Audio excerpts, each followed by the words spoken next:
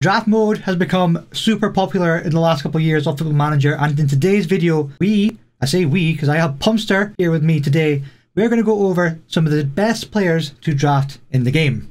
Alright, so I am joined by Pumpster FM here, and he is a bona fide encyclopedia when it comes to draft players. He has a massive spreadsheet full of all the players, loads of calculations involved, all goes over my head. But anyway, welcome Pumpster FM. And he's also, I forgot to mention there, he was the assistant manager to Curty, who's won three draft competitions so far. So he knows his stuff. I think it's free. He's won 3, nice.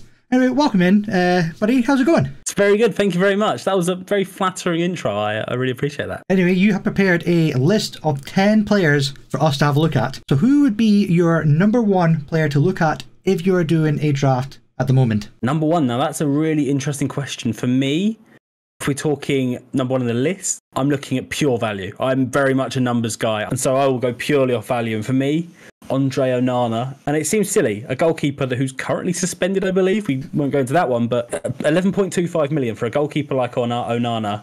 The numbers back it as really the best value you're going to get in goalkeeper. It's going to save you so much money to spend elsewhere. Goalkeepers don't spend more than 30 million in my mind. He is absolutely fantastic value. So 11.25 million for a keeper, that's generally the value that I would look at. I generally see expensive keepers maybe don't make the biggest difference in drafts. So this guy is a decent keeper, and he's well-rounded in the goalkeeping attributes. He's only got 10 as a first touch. Everything else is 13 or above, apart from punching as a tendency. Pretty good physically. Mentally, he's decent. It's the only reason he's probably not got a higher value is because, as you said, he's suspended in real life. Yeah, absolutely. That probably plays quite a big part into it. I don't actually know how the values are generated. I would love to. If anyone at Sports Interactive is listening, I would love to see behind the curtain. I think maybe the things that let him down is eccentricity, I believe, is a little bit higher, which I know some managers, I've heard from Curty specifically, don't like goalkeepers with very high eccentricity, because obviously it leads to slightly more crazy stuff going on between the sticks. Although eccentricity is not just a negative stat. Eccentricity means you'll be able to make those slightly more ridiculous saves. So when goalkeepers are flying across the box, think Aaron Ramsdale against Leicester, where he saved that free kick. They're going to throw themselves across and make saves you don't think they'll be capable to do, because they're that little bit more crazy and will try it. I think he's a really, really nice value pick. And you said there about more expensive goalkeepers. For me, the only exceptions to that, really, Ederson this year, his 37.5 million, I believe, as far as I know, he doesn't actually make it into my list, is maybe the one elite goalkeeper, the really elite goalkeepers that I would stretch my budget for. If you've got a little bit more money left at the end of your draft and you're looking for a keeper, 37.5 probably isn't going to make too much of a difference to your overall squad. But a goalkeeper like Ederson with his distribution is maybe one player to think about. Attributes to value, this guy has to be the best keeper that's available. If you're just looking at him as a player, and his draft value is just ridiculous at 11.25. It's a bargain. Absolute bargain, and a nice way to kick off the list, I think. Very, very good way to kick off the list. And who is number 2? So number 2, actually, we're getting probably a bit of a conversation here, actually, about the types of players you're going to look for when you're drafting. One of the things that I would say, you want to pick players that are going to fit a system. And if you want really attacking, aggressive wingbacks, Achraf Hakimi, you're not going to do much better than. For £25.5 million, the man is quick and actually really well-rounded outside of being just really physically dominant as well. Someone like Achraf Hakimi, you can also play in midfield, which I think flexibility, when you're looking for outfield players, is absolutely key. If you've watched some of the big draft competitions, if you've watched the Showdown specifically, name drop there, you will have seen when people are winning it, they're winning it with really flexible squads. Having someone like Hakimi that can play at right back and right midfield and right wing back is gold dust, absolute gold dust. So for me, £25.5 million, the newly signed PSG player is just top notch. Yeah, I've used Hakimi before, and as you say, he's so versatile. Anywhere on the right hand side, you could even use him as a right winger at a push. Comfortable on the right and on the left, and he has got some decent player traits as well. He gets forward whenever possible. He knocks the ball past the opponent using his acceleration and pace, and he runs with the ball often. He's got 13 dribbling. You know, it's not the best, but it's not the worst. And everything else about him is really good. And how much did you say he cost again? £25.5 million, which is, if you're looking at that sort of range of player, it's crazy, absolutely crazy. There is actually one other name who's the same value, who's probably just as good. As you say, this year with 3 at the back, you know, playing with wing backs, this guy could slot into a whole load of different types of systems. Oh, absolutely. That flexibility, if you are going to go from a more attacking system to a more defensive system or vice versa, the guy is perfect. He's absolutely, like I say, gold dust. Having a player that is so flexible, really, really can't recommend it highly enough. Absolutely. Very, very good choice. Player that I've used before. Let's find out who's number 3. Yeah, so number 3 in my list, going a little bit further up the pitch now, is one as an England fan that he had a great summer. Raheem Sterling, £30 million, playing for Manchester City. So if you've got your Premier Leagues in, you'll know this guy right away. Raheem Sterling, he's had a bit of a price drop this year actually in terms of draft mode. And for me, if you're looking for an elite player, maybe not quite the top 10, sort of 5-10% of that position, but someone that is really going to benefit from playing sort of, if you play those aggressive wingers, inverted wingers. For me, Sterling's fantastic. And I think he also can slightly play up front as well. So if you need someone that's quick to play off the front line as well in an emergency sort of situation, Raheem Sterling, absolutely brilliant in my mind. Absolutely. As you said, he's had a bit of a significant downgrade in price. Was it 30 million that he cost? I'm sure he was up with this in the 60s last FM. And I don't think he's had a downgrade in his attributes to really warrant that price drop. Physically, he's an absolute beast. 18 acceleration and 17 pace. Technically, he's, as you say, he's not going to be the best in the world, but he's got really good work rate and off the ball and anticipation. And he can play on the left and on the right. What type of systems do you think Sterling would be most effective in the draft modes? So yeah, as you said there, actually, with something like having a player like Sterling that has the really good work rate and the good anticipation, you're looking at gegenpress. Look, if you're playing those preset tactics, which I know is always very easy in draft, really good actually for draft to have those in place. If you're playing a really high pressing system, so a 4-2-3-1 gegenpress or a 4-3-3, having someone like Sterling that can play out wide with the good work rate, with good, like I say, the good anticipation, is going to really help you to press and press efficiently as well. And so I think for me, Sterling, brilliant wide player when it comes to those sorts of systems. All right, so let's find out who's the next one on the list at number 4. So at number 4, we're now dropping back down the pitch a little bit. And when I said about versatility, this man is maybe the best on the list. Looking through, he is probably the best I'm going to give you on this list. Fabinho of Liverpool, £28.5 million.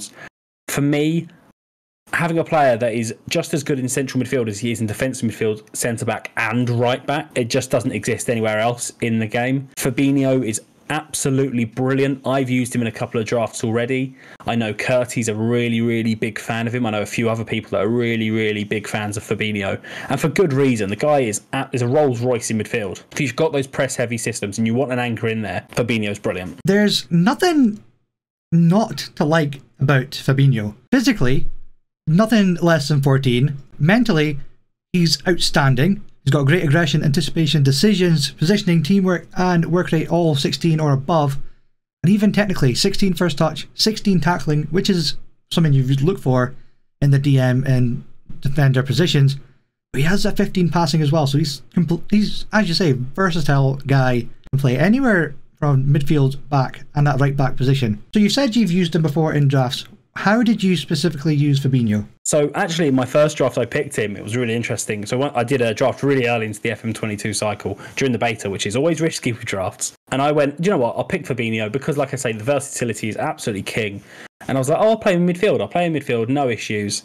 And I was like, no, actually, I'm going to play him at centre-back. And I was like, this could be an issue. I was a little bit worried, obviously, with the way the game is shaping up, was that obviously really dominant in the air. Players are going to probably have a little bit of fun with him there.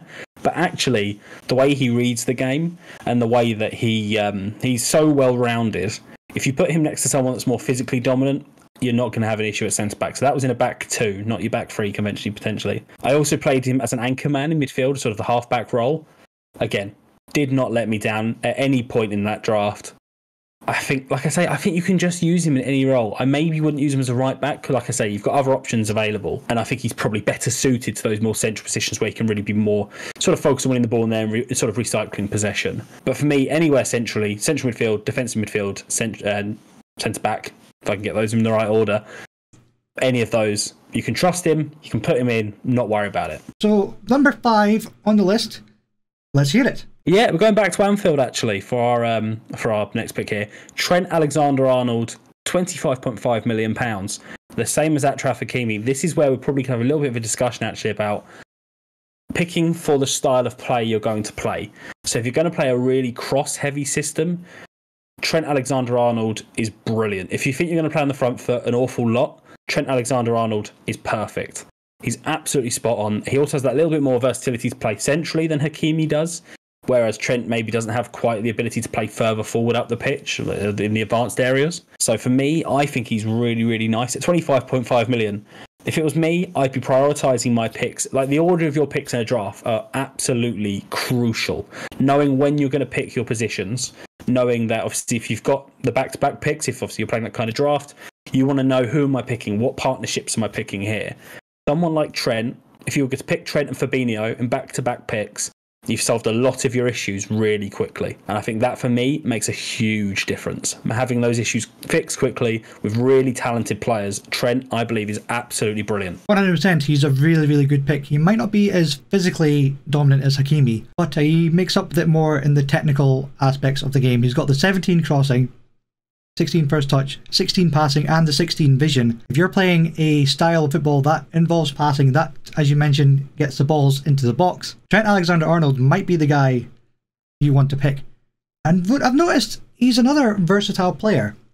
Is versatility something that you look for heavily when you're looking at draft players? Oh, absolutely, absolutely. Like you said in the last point about Fabinho, if you're playing these longer draft tournaments, so if you're playing something that is 6, 7, 8, even more games than that, you want players that can play across different positions. Having players that play only one role, I really, really would only reserve for the likes of your centre-backs or your strikers. I really want players across the other places in the pitch that can play in different roles in my system. If you were to talk to anyone that's won one of these big draft competitions, they will absolutely tell you that having flexibility is going to win you tournaments. If you're only playing a short tournament, a couple of rounds, by all means, go for those more specialised players, because you're going to want to obviously get your best level in as quickly as possible. But if you're playing those longer systems, flexibility becomes a really, really big part of the game. So Trent and Hakimi are down at the same value. So you would say the only difference in deciding which one to pick would be the tactical style and the way you want to play. Certain, absolutely. And actually, as you're saying there, something came to me. I think if you're going to play, and it's a really simple way, and it's not an exact equation, but if you're playing really heavy gegenpress pressing system, you probably want Hakimi. If you're playing a really heavy ball retention system, so we're talking tiki-taka here, maybe even vertical tiki-taka, if you're using the presets, you're going to want Trent Alexander-Arnold. You're going to want someone that can play a little bit more when the player's slowed down, hold it up at his feet, look to play good passes into your forwards that are making good runs. He does that a little bit better than Hakimi. There's not an awful lot to separate them though, so if you end up with one instead of the other, do not be disappointed. I'm really, really enjoying this discussion. So let's find out who's the next person on the list. Okay, the next one here, actually maybe not quite as versatile as the others, although he has got a little bit of flexibility, is Federico Valverde. I think is the hidden gem of draft mode this year. You're going to see his name an awful lot in the draft competitions that you're playing in. 14.25 million. The Uruguayan midfielder from Madrid is brilliant, absolutely brilliant. I've used him in all my drafts so far, and I have not seen him set a foot wrong, and I've played easy double digits games, not seen an issue, always averaging around a 7, if not higher. I really like him. He's one of my favourites. So I'm not sure if that's come across quite there. I think we kind of get the picture. Absolutely. This guy is super versatile. In the spine of your team, you can play a DM, you can play midfield, you can even play in the attacking midfielder position. He can play anywhere in that spine of your team. And you know, he's got that work rate. He's got the teamwork. He can pass the ball. Physically, he's really good. He's super quick as well. 16 in acceleration and 17 pace. You know, he'll get around the pitch and pretty quickly. Yes, another one that really, again, obviously, I know a lot of favourites of Foot Manager fans out there is your pressing systems, and that's changed this year. So you really need to focus on those players that are physically capable and capable of getting around the pitch quickly and also doing that quite consistently. I think his stamina's pretty good from memory. So having someone like him in midfield next to maybe a bit more of an accomplished ball player, that's a recipe for success in my mind if you're playing a 2. There's nothing really about this midfielder to say not to get him. And what was his value? Less than 15 million? It's a no-brainer in my mind, for him. All right, so who is next? Who's the next one up? Well, the next one up is, Marvel superhero himself, Captain America, Christian Pulisic. And for me, £15 million again, coming in very cheap. A player that can play across that attacking midfield line. So left winger, central attacking midfielder and right winger, and a few other positions as well.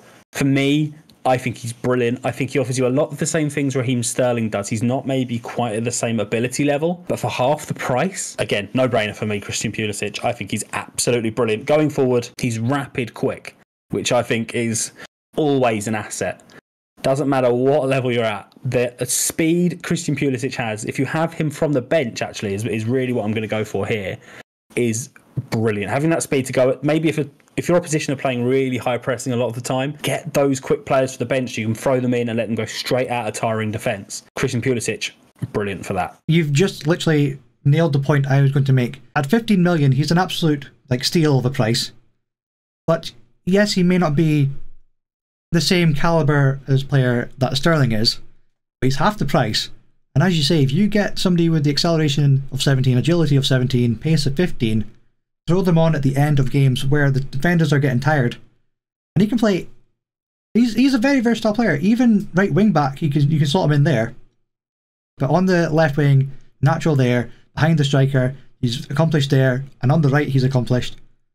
Super versatile. Get him on in the second half of games, and he could probably tear it up. Absolutely so. And I've had him in a couple of drafts, and he has. He comes on and makes a real difference to this team. Christian Pulisic, I expect to see him a lot again. If you're playing in these drafts where you've got a limited budget, obviously unlimited budget doesn't really apply in this situation, but if you're playing with a limited budget, you can't really go wrong with Christian Pulisic. Alright, we're getting through these guys. Hope you guys are enjoying this video. If you do enjoy it, please make sure to hit the like button, subscribe to the channel, and go check out Pumpster on his channel too. The link to his channel will be in the description, so make sure you go over and check that out. So who's next? So next one here, we talked actually about Sterling having a fantastic summer at the Euros. This is another guy whose Euros were ended a little early, but his country did win the tournament. Leonardo Spinazzola from Italy. £28 million is maybe a little bit higher than you might think is good. But having a player like him, I really like him. I haven't had a chance to use him yet, but from what I've heard from other people and seen from other people, the guy's fantastic. Absolutely fantastic. The injury hasn't really affected his attributes by looks of things. So, Leonardo Spinazzola, I believe he can play both sides as well. Left back and right back is very useful. Very useful. Yes, we can see here he's natural on the left. He can also play the right competently.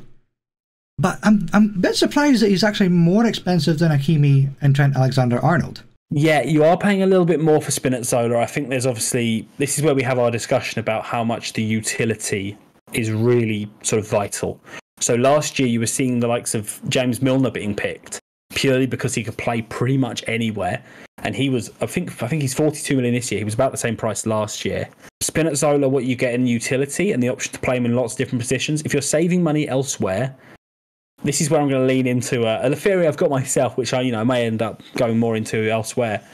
I like to have something called a swing back. So it sounds a bit silly. I like the idea of a swing back. So it's a wing back that can play either side. And I'm happy to pay that a little bit more because you've got a player that can offer you cover on both sides. So usually when I'm drafting, I'll pick 2 fullbacks on each side, so 2 right backs, 2 left backs, and then I'll pick a swing back, if that makes sense. I'll pick someone that can play both sides. For me, Spinazzola is the best swing back, the role that I'm gonna call on myself, the best swing back in the game. His attributes are all really good. Like, he's probably just as quick as, well, he's faster than Trent Alexander-Arnold for sure. 17 acceleration, 18 pace. He's got good dribbling and first touch.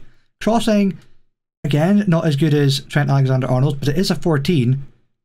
And I've just noticed he can actually, unconvincingly, play a centre-back.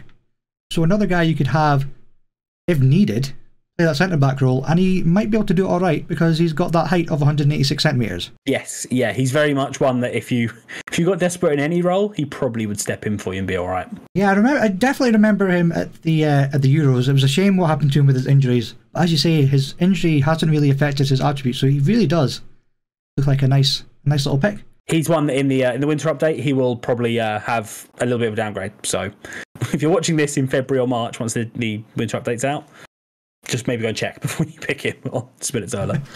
Always do your research. Always do your research. And speaking of research, that's what we've done here. So who's next? Yeah, so number 9 on the list. He's not actually a number 9 himself. I should have thought about the branding here. It's a Thiago Alcantara, but Thiago is what he goes by in game, from Liverpool.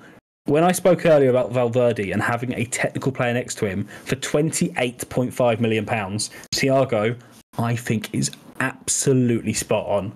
He offers you brilliant technical ability in the midfield. If you're playing a system where you want to keep the ball, and even if you don't necessarily want to keep the ball, if you've got players around him that can do a lot of the running, it's not like he's incapable of running himself. But having those players around him will help him. He's your quarterback. Wrong sport, but he's the one that will spray those passes around. And I think he's £28.5 million. I really like him. 100%. You could really build your tactic around a player like Thiago. He dictates the tempo, plays 1-2, he comes and gets the ball from deep. And as you say, he's not incapable of running. He's got 15 work rate, so he gets about. The only downside, I would say, is maybe his physicals. 11 pace, 9 strength, 10 jumping reach, so he might get beat in the air. But if you're playing that tiki-taka possession type play, you've got the ball, you're going to make use of that 18 passing, 18 technique, 18 vision. He's going to get you some lovely play in the middle of the park. Do you think he would be probably the guy that gets the hockey assist? Again, wrong sport. But he'll be the guy that starts off the plays rather than the flashy, gets the assists, scores the goals. Absolutely. And I think the best comparison I can make is he's probably your budget Kevin De Bruyne. He's your one that's going to do the very similar things he does. He's going to put the ball to the areas where it can then be delivered. So out to your wingers for crosses, into your attacking midfielders for balls into the striker. Thiago will pick apart defences, and especially when people are starting to drop their lines back, when they have pressed for a long time, having Thiago to maybe even bring off the bench, absolutely brilliant option. Will unlock defences for fun. I think he's brilliant at doing that. Technically, absolutely brilliant. Thiago's also another one of those players that matches your kind of criteria of being a versatile player. Can play the DM, play in the centre mid, and play attacking midfielder. But we can see here that he's unconvincing on the left and unconvincing on the right. But he can slot into there if you need. If you've got a kind of tactic that's using a wide playmaker, he could probably play that role very well for you. Absolutely, certainly. I think any role you play him in is probably going to have to be a playmaking role. Like you say about his attributes, you're probably not going to want to play him as a ball-winning midfielder anywhere. But you are going to want to play him. If you're playing a regista, I think he's probably pretty much spot on for what you want, the level you end up playing against. He's brilliant to play deeper, but if you are going to play higher, and like you say, it's a brilliant shout with the wide playmakers. I think they were pretty strong for a while in FM 2021. I've not had a chance to use them yet. I'm going to put that down on my little list to try out the wide playmakers with Thiago. Hey, you could be onto something there. Thiago as a wide playmaker. If you have success from it, remember to credit me. Absolutely, will do. I will make sure to refer to this moment. So we've covered 9 players so far. We're doing 10. So who is the last player that we're covering? Yeah, we're going to bookend this with goalkeepers. So for me, in FM21, going backwards, there were only 2 goalkeepers worth taking. It was Gigi Donnarumma or it was Samir Handanovic. If you were playing a world pool, those 2 would set you straight. You would not have to worry about goalkeeper after that. Donnarumma's price has gone up this year to 31.5 million, I think about that sort of range. But the other one, Handanovic, his price has gone down to 22.5, and he has gotten no worse. For £22.5 million, you're getting an old head, which I think is really important for us to talk about. We haven't actually spoken about yet. Having the roles like leadership, you may not think of that important in a draft. They absolutely are. Having those players that are intelligent, have been in that situation before, composed, leadership is brilliant to have.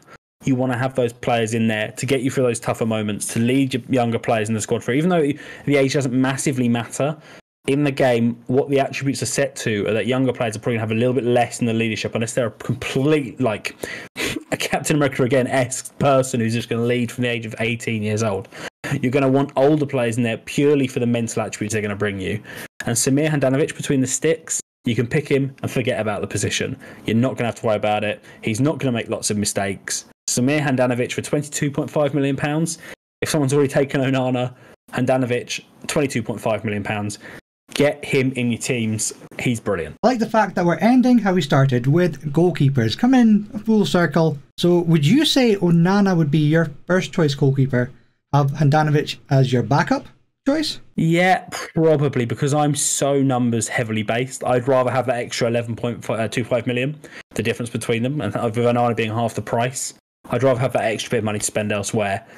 And so probably based on the price alone, but if you end up with one or the other, I'll be honest, I wouldn't be upset. It's the same as the Hakimi Alexander-Arnold debate. If you get one or the other, do not be upset. Your team's absolutely fine. Oh yeah, there's no reason to be upset by getting Handanovic. I mean, 20 on the reflexes, 17 one-on-ones, 18 communication, 16 command of area.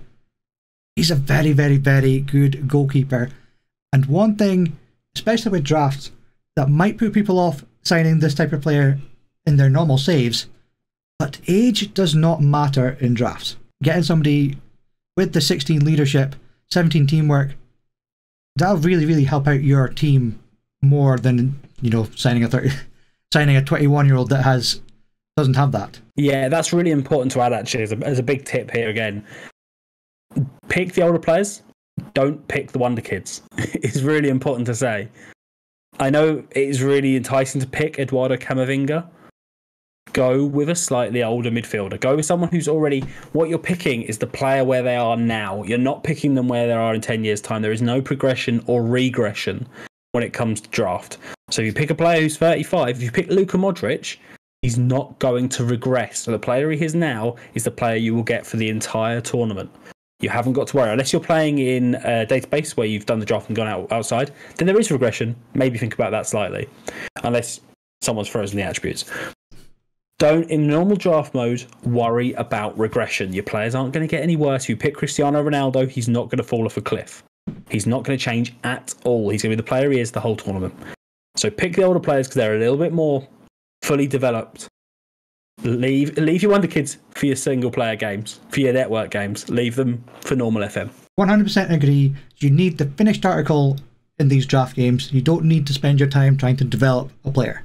You need them here and now. As you say, not in 10 years' time. Yeah, pick the players as they are, not as you want them to be. Is probably the real tagline I'd put on what I was saying there. So that's a surprise tip that I didn't actually expect us to kind of get into. But those are 10 players that Pumpster and I think are probably, would you not say budget picks, but definitely 10 players to try and get your hands on if you're doing a draft. So the total value of all the players that we've just looked at is 230 million. Yeah, it's an important to add as well. Sorry, just as a little addendum there. 2 of them are goalkeepers. You don't need more than one good goalkeeper.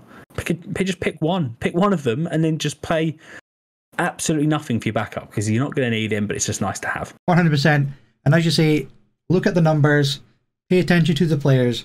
There's bargains to be found out there. You just have to go and find them. Anyway, guys, that's today's video. Thank you very, very much, Pumpster, for coming on. Remember to go into the description, check out his content. He's really good and he knows the stuff about drafts. Pumpster will also be doing drafts on Twitch, so if you do happen to see him live, 100% go over, check him out, drop him a follow, and give him some love. Anyway, guys, hope you enjoyed this video. If you did, please make sure you hit that like button, subscribe to the channel, and I'll catch you guys in the next one. And cheerio!